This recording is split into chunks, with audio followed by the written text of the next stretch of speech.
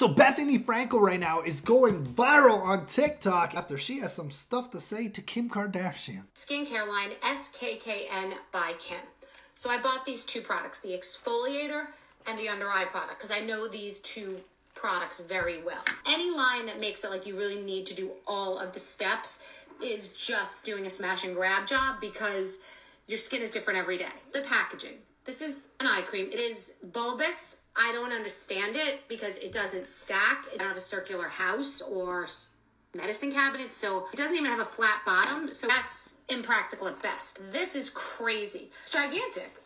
How are you going to travel with this? If you don't have a private plane, you have to be a billionaire to use this product, because if you don't have a private plane, how are you traveling with this? It's just not practical, and I'm a very practical and organized person. This shocks me because don't the Kardashians organize their jelly beans by color? Oh my God, it's a Rubik's Cube. Hear that sound? That's satisfying. Only Kim Kardashian could take a Rubik's Cube next time, open it up. That's a good idea. You know, that's a wet and wild idea. Get on that.